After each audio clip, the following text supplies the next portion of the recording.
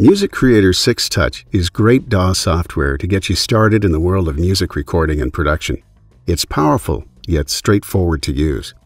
A DAW is a digital audio workstation, and in the same way a word processor can manipulate text and images, DAW software can be used to record, edit, and play back audio and MIDI files. Music Creator 6 Touch not only makes this easy, but is also great fun to use. It includes features such as drag and drop to position clips, instruments, and effects, as well as easy-to-use tools such as the Smart tool that adapts its functions as you work through a project. You can easily record your own performances, and once a project has been assembled, use Music Creator's powerful tools and effects to edit, mix, and export tracks, either as stereo WAV files, direct upload to SoundCloud, or burn them to CD. New to Music Creator is touch support for Windows 8.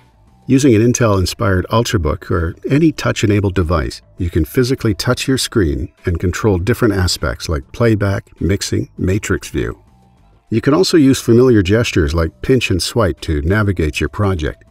Music Creator 6 Touch is the first DAW to incorporate custom touch control, making the experience on touch devices even better. Whatever format you choose, you'll get real professional-sounding results. Let's take a look at it. On first startup, as well as being able to create new projects or load existing ones, there are also links to tutorial files and videos to help you get started. Creating a new project is easy. Click on the New Project option, pick one of the existing starting point templates from the list, and name it. Once the project is created, we're presented with the award-winning Skylight interface. In the center is the track view. This is the main display area for working with clips that make up a project. There are already some blank audio tracks in this project, but adding more tracks as they are needed is straightforward. Just right-click in the header area to the left of the track view and choose to insert the required track type from the menu. Left of the track view is the inspector, which displays track controls and information for the selected track or clips. Choose what is displayed using the tabs at the top. On the main track strip, there is access to all of the track controls such as volume level, pan, solo, mute, and record, as well as track inputs and outputs, and the per-track EQ. Double-click on the EQ plot to open the great-sounding Sonitus EQ interface. The inspector can be repositioned on the right side, floated, or hidden and shown as required. Just click-drag it into position and press I to hide or show it. To the right is the browser. This can be used for browsing and loading audio and MIDI loops, effects, instruments, in fact, everything you need to create projects with. There are tabs along the top to locate specific file types, as well as shortcuts to user-defined preset locations. Just like the inspector, this can be hidden, moved, or floated. Once hidden, press B to show it again.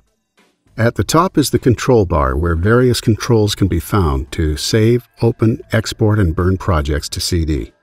Control transport and master volume, change project tempo and tools, as well as navigate the various view layouts known as screen sets. There's also a module for quick access to help files and tutorials. Just like the inspector and browser, this bar can be moved, floated, and hidden. Press C to show or hide it. There are several other ways to view a project. One of these is the console view, which resembles a mixing desk and can be used when mixing tracks together. Similar to look at to the inspector strip, each track has its own console strip with all the mixing controls easy to hand. Each strip here corresponds to a track in the track view. These views open in another part of the Skylight interface called the multi-dock. This area can hold multiple views at once, each on their own tab, and the multi-dock itself can be docked at the top or bottom of the track view. It's maximized or restored by pressing Shift plus D and can be hidden or shown instantly by pressing D on the keyboard. A layout arrangement of the various views and windows is known collectively as a screen set. There are 10 screen set slots available in which to organize the interface how you want it, and then switch between them by pressing the relevant numeric button or using the screen set module in the control bar. Projects are made up of pieces of audio and MIDI called clips. MIDI clips can play a virtual instrument or soft synth, as well as hardware synths if you have any. Audio clips play back just like a WAV file in a media player, but with much greater control and editing options. Virtual instruments can be loaded from the browser. Click on the Plugin tab, then the instrument icon. Locate the required instrument and drag it into the track view area.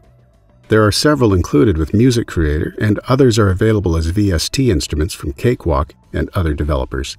Music Creator comes with 6 instruments, including Sound Center, TTS1, and the full suite of studio instruments. With studio instruments, you can easily add electric piano, bass, strings, and drums to any track. The interface makes it fun and simple to add these sounds to your song. Dragging an instrument into the track view automatically creates a track where MIDI clips can be put or recorded. A MIDI input device such as a keyboard is needed to record MIDI data. Drag and drop can be used to add clips. Click on the Media Browser tab to navigate to and preview MIDI loops. Drag a clip into a MIDI track or background area of the track pane to import it. Audio clips can be previewed and imported in the same way. Once imported, a special type of clip called a groove clip can be rolled out to the required length just by click-dragging one end of it. It's easy to change any regular clip to a groove clip. Just select the clip and press Ctrl+L. A synth sound can be changed from the MIDI track header controls or by double-clicking on the track header icon to open the synth's interface. The options and sounds available will depend on the loaded synth. Once a project has been created and changed, save it using the Save icon in the control bar. Alternatively, select Save from the menu or press Ctrl+S. To start and stop playback, use the transport controls in the control bar or press the space bar. These controls are similar to those found on a typical CD player. The current play position is known as the now time and is represented by a vertical line that moves through the project. The position is also displayed in time format in the transport module. To jump to a region of the project quickly, just click in the time ruler. The now time will move to the point that you've clicked. To record audio or MIDI into a track, select the required track input, arm the track for recording. If it's audio, set recording levels and then click the record button. The transport will start. Any existing clips will play back, while at the same time audio or MIDI at the armed input will be recorded, perhaps a guitar, keyboard, or vocal performance. The project tempo and meter are set in the transport module, and there's a metronome that can be turned on or off to help keep time while laying down your own tracks. Once all the clips have been imported or recorded, editing them is just as easy. The track view is the main view used for working with clips. Notice that the default tool, known as the Smart tool, adapts to perform various tasks depending on the current view and its whereabouts over a clip. A key feature of the innovative Smart tool is that you can perform 2 types of selection: time range for selecting parts of clips with the left mouse button, and lasso selecting for selecting full clips with the right mouse button. Clicks can be split into smaller ones by holding the Alt key down and clicking at the required point. They can also be moved, faded in and out, or slip edited just by click-dragging on their ends in slightly different places, all done with just the Smart tool. MIDI is edited using the piano roll view, commonly known as the PRV. This can be opened from the Views menu or just by double-clicking on a MIDI clip. Like the console view, it opens in the multi-dock in its own tab. Once multiple views are open in the multi-dock, switch between them by clicking on a tab. The PRV is where MIDI data can be viewed, drawn, or edited. There's no need to change tools. The Smart tool adapts to the view. Double-click to add a note at the default duration, or click and drag to create a note to the required length. The default duration can be set from the HUD. This is shown by clicking the middle mouse button or pressing T. The HUD then pops up at the cursor position, right where it's needed. The drop-down can be used to choose a specific note duration or last touched. Another way to work with MIDI is to use the step sequencer view. This is a powerful way to create beats and backing tracks. Sometimes it can help to zoom in or out. Just click and drag up or down at the top of the time ruler to easily change the zoom level. Notes and other events can be made to fit or snap to a virtual grid using the Snap to Grid function. Turn this on and off, as well as adjust the settings using the icon in the control bar. The Smart Grid, just like the Smart tool, adapts to the current view. The snap resolution changes with the zoom level, or alternatively, turn the Smart Grid off and set your own preferred snap resolution. Once the tracks have been assembled, recorded, and edited, they are ready to be mixed. Music Creator has all the tools needed to make this easy. The console view has all the mixing controls in one easy-to-use view, including volume and pan.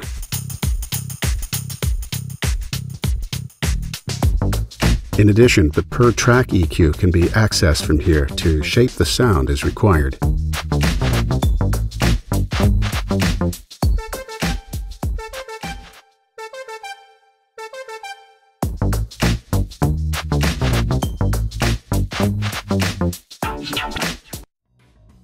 Effects can be added to a track's effects bin, either by right-clicking in the bin or dragging them in from the Plugin Effects tab of the browser. There are some great effects included with Music Creator, including a compressor, delay, chorus, and reverb. In addition, Music Creator 6 Touch also includes the new Overloud TH2 Creator Amp Simulator. You can record directly into your computer or audio interface and get realistic guitar tones for almost any genre of music. It includes 3 amps, 4 cabinets, 5 pedals, and mics. If we need adjustment to controls to happen in real time on mixdown, automation can be added. This might be to control volume, pan, or any of the parameters of an effect on a track. Add envelopes using the Edit filter, and draw automation using the Smart tool. The Edit filter is found in the track header area, or can be selected from the HUD. These envelopes can be viewed by opening up the automation lanes. Automation can also be recorded in real time by arming a track for automation right and then moving the controls as the project plays back. This creates a recording of the movements called an envelope. Automation can also be edited with the Smart tool. Just change the Edit filter to the required envelope. A quick way to change the Edit filter is to shift-click on the required envelope or clip. Once a project has been mixed, it can be exported as a stereo WAV file in several formats, including MP3 and WAV, uploaded directly to SoundCloud, or burned straight to a CD.